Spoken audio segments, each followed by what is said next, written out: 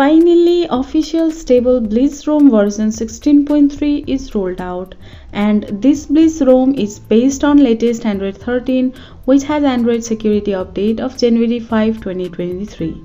I have installed this ROM on Redmi Note 9 Pro Max, which is a MI tool device, and also this ROM is officially available on many phones. And today in this video, I'll show you its new features, bugs, customizations, AnTuTu benchmark score, Geekbench score, CPU throttling test, safety net status, and many more. So without further ado, let's start. This Bliss ROM comes with DFC plus kernel, and if you go back and look inside Bliss version section, you will find more details about this build. And if you look at the build date, which is of January 27, 2023, which is the latest build available for now. First of all, I'll show the changelogs of this version. You can see all the changelogs on the screen. It has changelogs like merged January security patch, hidden app features, per app volume control, addition of pitch black theme, and many more. One little bug that I found in this ROM is that whenever I open its default camera app from home screen, then it says app isn't installed, but it will open from its app drawer section without any error. And you can also use Google Camera. I have installed latest Gcam 8.7 and it is working properly. Also, I tried opening this Gcam from home screen and it's opening without causing any error. That means this default camera has some issues when opening from its home screen section. Now I'll show the results of AnTuTu benchmark test, and as you can see, the AnTuTu benchmark score of this Bliss ROM on Redmi Note 9 Pro Max is 358181, which is a pretty good score. After AnTuTu, I'll show you its CPU throttling test, and I had run this test for 5 minutes and no CPU thermal throttling was detected. After this CPU throttling test, I'll show you its safety net status, and as you can see, it has passed its safety net compatibility. Also, inside Play Store, under Play Protect certification, device is certified, which indicates that there will be no problem while using banking apps on this ROM. Now, after this safety net status, I'll show you the Geekbench test result, and you can see the results on the screen. For single core, the score is 556, and for multi-core, the score is 1700. And now talking about its launcher, it has this Launcher 3 available, and from its recent app section, you can perform some actions like kill app, split screen, and freeform. And this freeform looks something like this. And inside its wallpaper and styles, you will find dark theme, themed icons, custom themed icons, app grid, system icon packs, and system fonts option. And you will miss Android 13 latest features like wallpaper colors and basic colors in this wallpaper and styles section. And this is how notification panel or quick setting looks like, which have setting shortcut icon and power menu icon located at the bottom, and a dedicated auto brightness button along with brightness slider is present. It has some unique tiles like nearby share, USB tethering, extra dim, and scan QR code. And these two tiles, USB tethering and scan QR code, are grayed out. But the thing is that this USB tethering tile is working perfectly, but this another scan QR code tile does not seem to function well. If you know how to make it work, you can help us from the comment section below. So now let's see what's new inside its settings section. Inside its network and internet, you will find private DNS option, which does not come with custom DNS, but we can access to private DNS by typing manually. And if you are a game lover, then a special game space feature is present inside app setting, which looks something like this. And from here you can control different things to make your gaming experience better.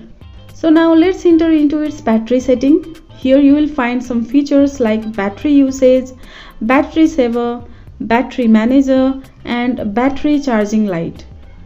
You will miss extreme battery saver option inside this battery setting, and you can see the battery uses on the screen. I haven't used this ROM for long to say much about its battery backup.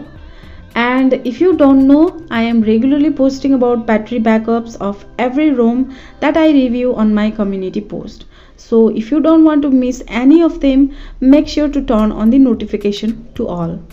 Now I'll jump to display setting, where you'll find dark theme option, and there is no any custom dark theme available, but in its changelog it has mentioned about pitch black theme. I know that option is hidden somewhere, which I'll show later in this video, so stay tuned. And at last, on display setting, I found this hidden apps option, but still protected apps feature is missing in this ROM.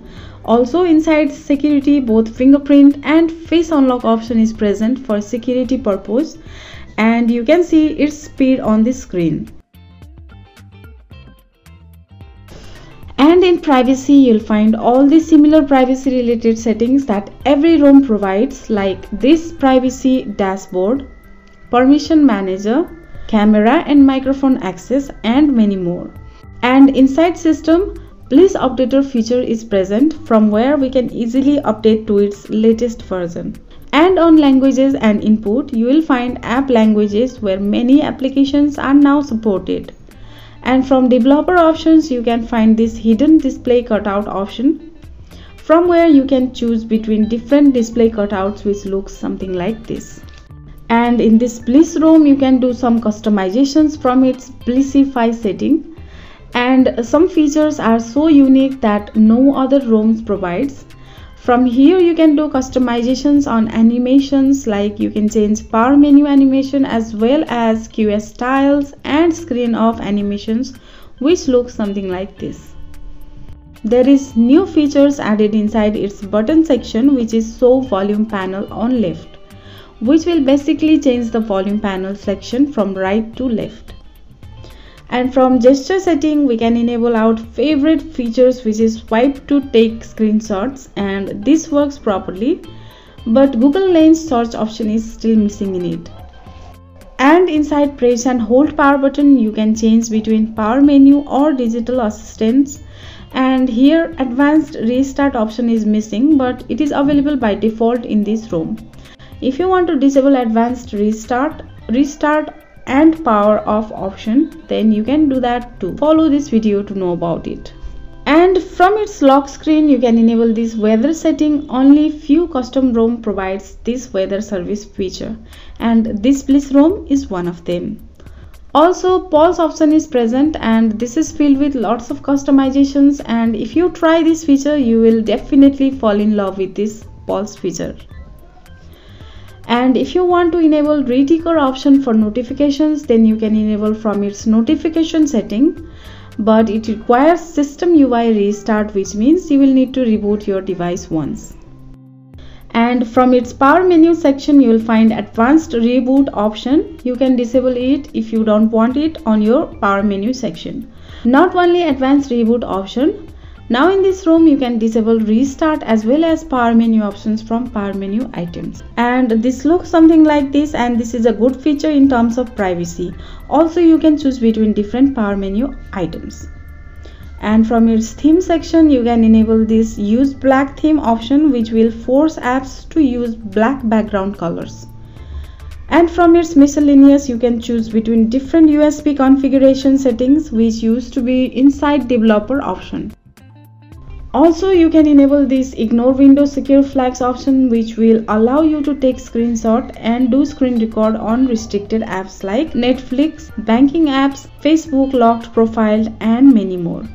So this is all about the customizations that this ROM provides, and if you are wondering about unlimited Google's photo storage, then don't worry, you will get that feature in this Bliss ROM, and can enjoy uploading unlimited photos and videos on Google Photos app without any cost. So this is all about this latest Bliss ROM. I hope you find this video useful. So what do you think about this Bliss ROM? You can comment your thoughts, suggestions and rating on this Bliss ROM according to your experience on the comment section.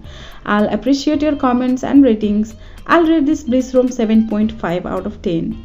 So thank you so much for watching this video till the end, and if you like this video, give a thumbs up, share this video, subscribe to Craxoid, and also hit the notification bell to all. I'll see you in my next video. Bye.